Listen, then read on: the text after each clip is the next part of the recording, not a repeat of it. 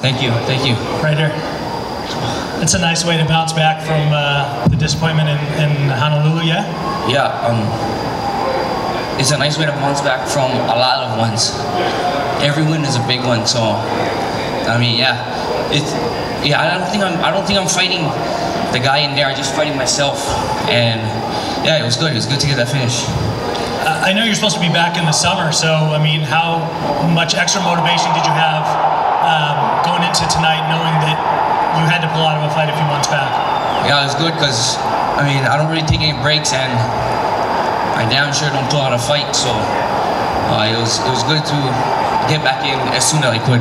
First knockout of your career, and also your first finish in like 8+ years, right? Mm-hmm. Did you feel that was coming into tonight? I felt it. I thought it was gonna be earlier. He was tough. He wasn't as I just wasn't setting stuff up as quick as I wanted to. But yeah, I'm glad to get that finish. The way the fight played out, I mean, did you kind of expect that to be a kickboxing match when you were coming into this thing? Yeah, I mean, the way I trained, the gains that I've made over the past 2 years, I have working with Coach Eric, Coach Eddie. Those two guys, they made me more of a kickboxer than just a boxer and a wrestler. Hence the song that I came out to. You know, shout out to Max. But yeah, I gained more of that style with my wrestling and my ground and pound. My ground is even better than what I showed tonight. Just from guys working with guys like Ray Cooper, Jeremy Kennedy, Mads Burnell. In Vegas, Jeremy Kennedy and Mads Burnell, they helped me the most on making those ground gains, the grappling gains, because I'm more of a folk style wrestler, right? And those two guys, they're not folk style wrestlers, they're more Greco and Jiu-Jitsu guys. So they've helped me gain a lot on the Jiu-Jitsu and the grappling side. You're back in the win column. What's 2023 look like for you? You got specific goals that you got set out for? Just stay active and keep getting better. I feel like my skills, I'm always improving. I don't take any breaks. So just staying active, taking the baby steps, the steps that I have been taking over the past 2 years. Just from wanting always the next big one. You know, I still gotta work on myself. I feel like that's the only guy I'm fighting. That's why I'm in there. Is just myself. It doesn't matter the opponent. It's just I have so many tools that it doesn't matter the opponent. I just gotta be in control of myself. So Kai, I'm just curious. First of all, congrats on the win's nice, but congrats on the daughter. I'm just wondering, what does it mean to you to have your cousin? Oh, it means everything. Just because growing up, I just always looked up to him. He was two years older than me, and he did something. I wanted to be just like him. He scored a touchdown. I wanted to score a touchdown. I wanted to be like him. He was a state champ wrestler. I wanted to be a state champ wrestler. He was a 3-time state champion. I just wanted to be the best wrestler ever, just like him. He's always knocking guys out. I want to be like him, you know. So it's always good to know that he believes in me. He believes in the work that I do. So yeah, it's big. As long as I know that he trusts me and trusts the work that I do, so that gives me a lot of confidence. Do you feel the antsy about not having a finish? In a sense, yeah. I was kind of antsy, like the finish didn't come yet.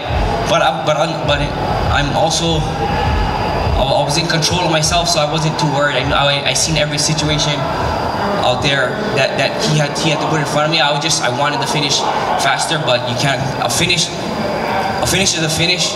Being exciting is exciting, but the one thing that you cannot take away from somebody is a win. If it's a win, it's boring. If it's a win, it's a finish. You cannot take a win away. So I mean, I'm glad I got the win. You know, because it could be worse. I could be entertaining like how I've been, and losing split decisions. You know, so the main thing is the win. Are you surprised it took him that long to start shooting on you? Yeah, you know, in a way I did. But I'm not surprised at anything anybody throws at me because he don't know how I'm going to fight. Every fight I get better. every fight I show something different. I don't show my complete game. That's on me. That's my fault. But every fight I get better. You never seen the same me twice, but you never seen all of me at once. So that's the main thing. Kay Williams for Kane Chronicles Media, congratulations on the win. It seems as though you approached the cage really patient, looking for your execution. Was that a strategy implemented by your corner? That was mainly by me, because I know the way I've been fighting. I know the emotions that I go in with, the pressure I put on myself. So the main thing, the whole camp was being relaxed, being in control of my emotions, my heart rate, and yeah. So even the whole week, the whole leading up was always just breathing, keeping control of myself, listening to more relaxing music that made me feel good. Not something that's gonna make me go over the top. You know, the music to the way I am in the back, because Coach Eric knows, he sees it, that I can get fucking crazy in the back, especially with my cousin there, because he puts me over the top. So I just gotta keep myself as normal as possible, along with everything else around me. It's already crazy, right? A fight is a fight. So. And also, at what point in time did you figure that your leg kicks were actually controlling the tempo of the match? I knew from the beginning. I'm faster than a lot of these guys, and my eyes are too good. He just told me that his plan was to kick me. That's the same thing that Danny Chavez tried to do, and then he couldn't even walk. But somehow we ended up in a draw.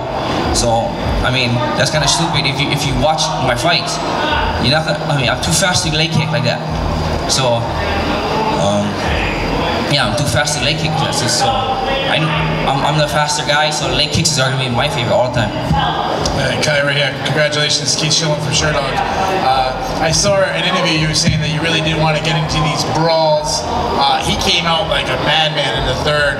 Obviously, he was behind the cards. What'd you do to keep yourself so you didn't get in that brawl? I have like the best corner in the game. I have a world champion. I have a world champion coach. So I mean, we see everything. We knew the third, he's down 2 rounds. My coach just told me he's gonna come, the first minute, he's gonna blitz. He's gonna give everything he can that first minute. I wasn't tired or anything, but I knew that he was gonna give, like, he just hasn't fought at the level I fought at, to be honest. So, he was gonna come out hard.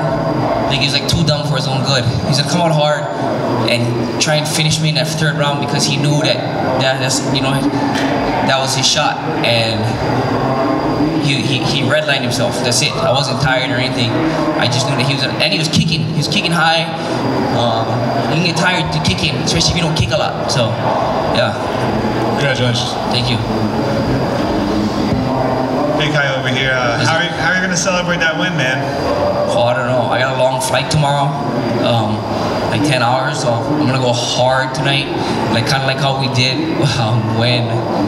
when we won. I say we, but when my cousin won the 2019 championship, we went hard all the way until we left, and because it was like a straight flight, and I'm planning on doing the same thing again.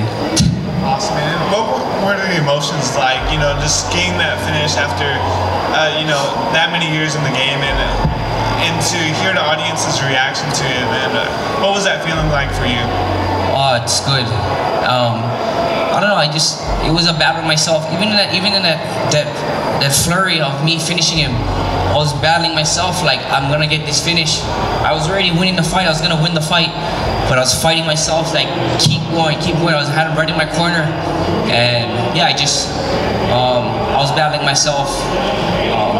I could just, it was weird, because I could see, like, I look up to Peter Yan a lot. I mimic his style a lot.